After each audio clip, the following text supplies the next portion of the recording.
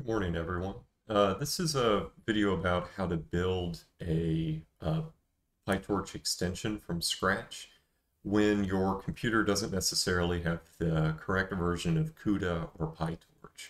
I want to show how to build that environment necessary to build this PyTorch extension, like Detectron2, in one line by defining an Anaconda environment file that contains everything you need. So to start off, we'll just give a quick overview of the example that I'm trying to build.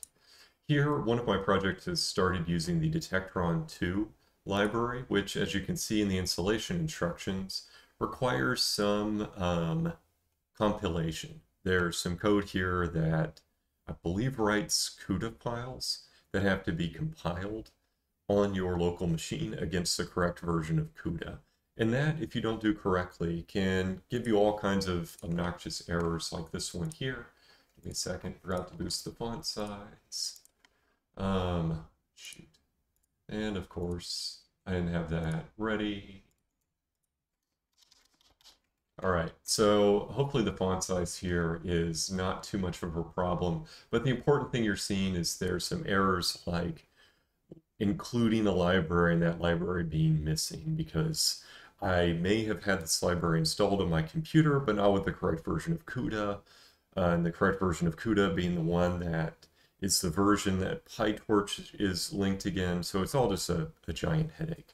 So what I ended up doing was building a Anaconda environments file, which contains all of those necessary resources. And it ends up looking like this.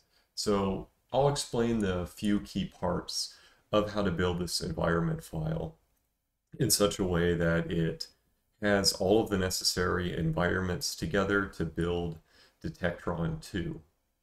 So let's go up to the top and start there. The first thing you'll notice here is I define the list of channels in a particular order with a particular flag. So let's take a look at what I'm doing here. First thing is I'm requesting that above all, I want to get a package from the PyTorch channel if there are multiple availabilities. Now, Anaconda has this lovely system where different providers of kind of Python packages and their related environments can have their own special channel. NVIDIA has one, which we'll talk about in a minute. PyTorch has another, and I want to ensure to get the official version of PyTorch from the PyTorch channel. You'll note here that I also flagged to get a specific version of CUDA compiled with that, or this version of PyTorch linked against a specific version of CUDA. That becomes important because the next thing that I do is I define another channel to pull data from. You can see I'm pulling from NVIDIA, specifically the CUDA 1.7.1 channel. So that means when I request specific libraries, like let's say the CUDA libraries that I need to have to compile Detectron2, those are pulled from NVIDIA by default, and it's going to be a specific packet or against a specific version of CUDA. And I knew to do this by looking at the documentation that NVIDIA provides on how to install CUDA. They actually recommend installing it via Anaconda, or as one of their particular routes for getting it.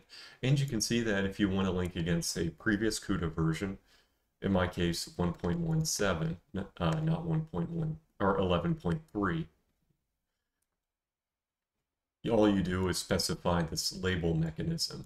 And I can see that this gives correct linkages against the NVIDIA environment. Let's look at CUDA libraries dev on Anaconda. You can see that it's available through NVIDIA's channel, and they have all of these labels that define specific versions of CUDA. And let's go back to my environments file. You can see I'm looking at label 11.7.1. So that's how I knew that these versions are going to get installed correctly. If we take a look, I also put some other build tools here, CMake, PyBind 11, which are also necessary for building Detectron2, even though I'll note that it wasn't listed in the requirements here.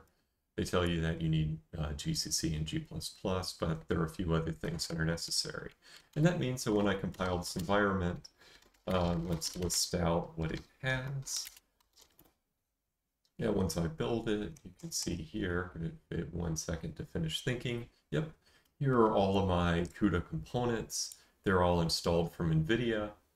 I've got PyTorch from PyTorch. It's linked against CUDA 1.7, the same one that I downloaded those compilation tools against. And that was enforced because I told PyTorch I wanted CUDA version 11.7 by installing this PyTorch CUDA package. So let's wrap this up.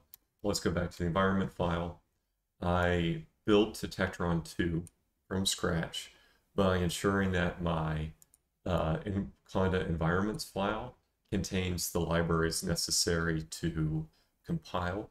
Those are the NVIDIA compilers, the development versions of the libraries. I need the development versions to compile, other miscellaneous tools, and all of this is built ensuring I get the correct versions by specifying not just the correct channel from NVIDIA, but also specifying a particular CUDA version to ensure that the CUDA version I'm getting for PyTorch and for all of these libraries are consistent with each other. So that's all of it. That's how I was able to build a library from scratch using an environment file and having it all work in a single command. So that's all for today. Have a nice afternoon.